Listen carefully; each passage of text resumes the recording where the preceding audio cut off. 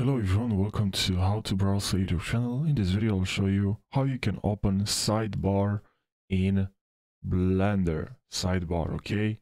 If you by mistake you close the sidebar, I'll show you how you can open the sidebar again, and it's very simple.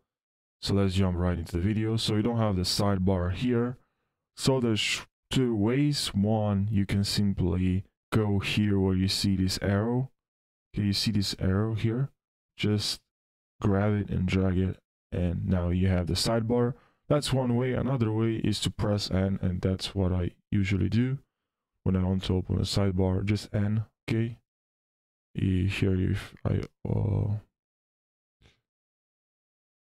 if you press N, you can open the sidebar, and that's pretty much it. If you have any questions or suggestions for the next tutorial, please let me know in the comment section.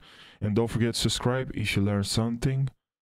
And take care, and I'll see you in the next video.